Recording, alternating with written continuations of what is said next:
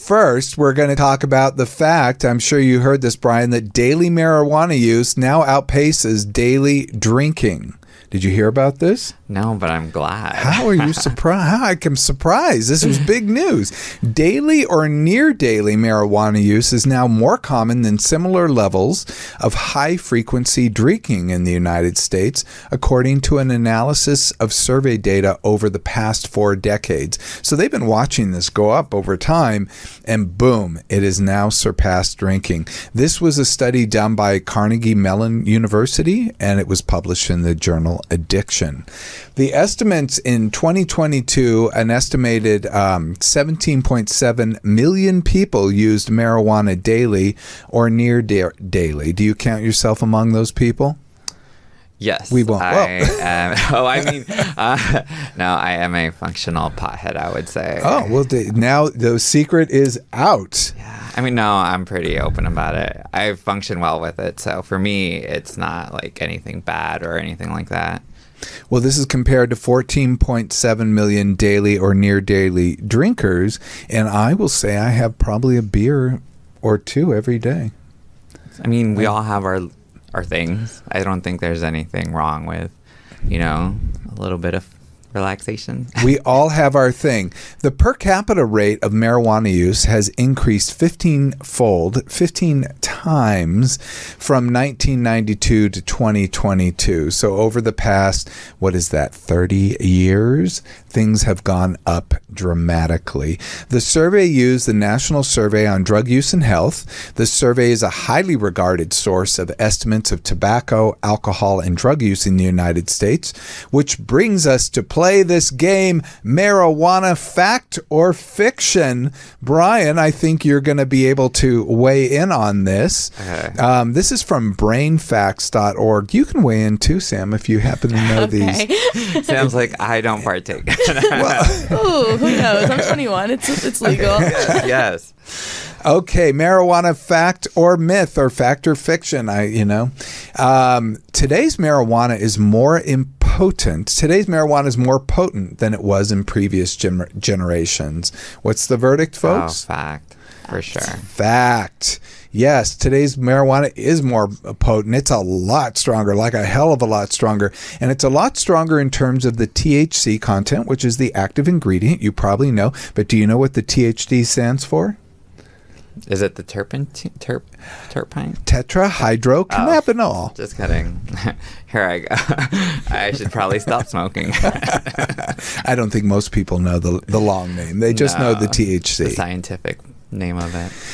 The next one, fact or myth, fact or fiction. Marijuana isn't that dangerous. I would say fact. Okay. I'd go with depends on the vices you use to do it. I feel like smoking's more dangerous than like edibles, Very interesting. I've had some crazy experiences with edibles, so I would say the edibles are a little dangerous. Well, you're both in right now that you're bringing that in. This is a mixed result. While it may be safer than some drugs, it does have its own risks. The level of danger really does depend on an individual's health, their family risk factors, as well as the potency of the products. You guys were both right. And how frequently you use them. So the teetotalers out there, marijuana people who do not use very much, really can get knocked for a loop. Also, there's a psychiatric risk. This can trigger psychosis, and for those who are predisposed, it could trigger a psychotic disorder. And this is actually well known. Yes. Yeah, I even know about that. And sometimes I'm like, am I crazy? Am I going crazy? Am I losing it now? Also, if you have heart or lung risks, smoking can certainly be a risk. Okay, next one. Fact or fiction, marijuana is a gateway drug. Do you know what a gateway drug is? Yes. Opens the gate for all the other ones. I don't do any other drugs other feel like than that's pot. so fiction. Yeah, so fiction for sure. This is actually mixed. So there's an association, but most drug users start with marijuana. Most drug users of all types do use marijuana, especially in the beginning, marijuana, alcohol. But we can also say alcohol is a gateway drug. That's what I was going to say. And I was like, do those drug addicts, did they start with alcohol and then climbed into the Well, drug now we're section. seeing things go the opposite way, which is so interesting. I mean, things are just kind of shifting around. Alcohol is falling out of favor, which much to my own chagrin. But, more for me. So most drug users start with marijuana, but most marijuana users do not go on to become dependent on other drugs. So you guys were pretty correct in that sense that, most people who use marijuana are not going to go on to become other drug users or frequent other drug users. Marijuana sets off the same reward pathway in the brain as other substances, so people, again, who are predisposed to addiction might be set down that road. And that makes sense. I would say that would happen with alcohol too, if they're already prone to be addicted to it. Yeah. So, yeah, and to follow up on that same thing, marijuana isn't addictive. What would you say? This is the one I used to always hear. I mean, wouldn't say I'm addicted, but I do enjoy it. That's what I always say. I always say that when I'm not like in a place where I should be smoking or I'm able to smoke, I can stop no problem. It's when like I have the opportunity and like I enjoy it, I will. If it's around, why not? You know? And if it's legal, even better. It is a myth, that marijuana isn't addictive. This is false. And, this is kind of interesting to me because it's one that, as a psychologist, the minute it became legal, I used to deal with people who had pretty severe addictions, and they used to always say, but I got a prescription and it isn't addictive, and we'd have to go through that whole thing. So while only a minority of marijuana users, so a minority, about 9%, will meet criteria for addiction, about 17% of adolescents who use do become addicted, and 25 to 50% of daily users will develop an addiction. I mean, I would say it's like not as bad as the other addictions, and I mean, well, like the drug that has the highest addictive potential is actually smokable speed, and so that puts cigarettes right up there. Cigarettes, crack cocaine, smoking meth, those can be all extreme. They have high addiction potential. So, marijuana is, it's an hallucinogen. So, and it doesn't have that same potential for instant addiction that those other drugs do. So fact or myth, you can't overdose on marijuana. I feel like you definitely can. I think, are we talking about overdoses in dying? Dying overdose? Because I think... No. Oh, okay. I mean, you can definitely have too much, but I think it takes a lot to actually overdose. But you can freak yourself out. Yeah, no, you can have a crazy trip and everything, but you won't die from the marijuana, I would say. And that's I'm sure there are people, again, if they have some kind of predisposed health condition or something else going on, or it puts them in a safety position where their health becomes at risk, say if they're driving or walking along a cliff, I would think those would not be good positions.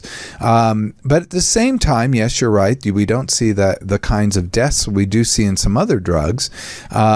So it's unlikely to overdose on marijuana, but there are two types of ER admissions that this article points out are commonly seen. One is the worsening of a psychiatric condition, which is particularly psychosis. Paranoia, seeing things, hearing things, those types of things. I don't know who could have ever had that happen. And the cannabis hyperemesis syndrome. Do you guys know what that is? Cannabis hyperemesis syndrome. No. It's hyper, a lot, and emesis, throwing up. It's cyclical vomiting syndrome of regular users who start throwing up uncontrollably, and it's very hard to treat. You basically have to not use or go way down in your use. Dang, I hope that never happens to me. Also, infrequent users who've had too much and it hits their system much harder. And I debated telling this story, but this is a real story from my life. When I was 19 years old, I lived in Manhattan. I lived in New York City. And I was walking down the street, and it was very cold. And I had one of those 3/4 length wool coats that was probably from the 40s. You could go to the thrift store and buy them, and they kept you nice and warm in the wintertime. And so I'm walking down the street, and, you know, New York City back in the 80s, which is when I was there, was not New York City of today. It wasn't the glamour shot that you often see. It was pretty much... I don't know, somewhat of a hellscape, although it was probably one of the most vibrant art scenes I had ever seen at that time. But I was walking down the street, and I saw a drug deal go down that was then hit by the cops. And the cops, they were undercover. And they go, you know, you're under arrest. I mean, literally right in front of me. The guy had a giant bag, like a gallon-sized bag of marijuana, and he started running, and he threw the bag, and it landed literally at my feet. So what do you do? I mean, the cops were running after the guy. Oh, and they didn't see that it landed on your feet? No, they did not. They didn't care about the drug, I guess. They wanted to get the guy. And so I picked up the bag, and I put it under my coat, and I walked home. I like to clean up the city as much as possible. Why would you leave trash on the floor? You were just helping. I got home... and I lived in a single apartment with 2 other people. Yes, that is what it's like to live in New York City. So I lived in a single with 2 roommates. And my roommate, I'm like, look what I found. And he's like, he goes, I'm not a big marijuana user. And I'm like, neither am I. What do we do with all this marijuana? Like, it wasn't my thing.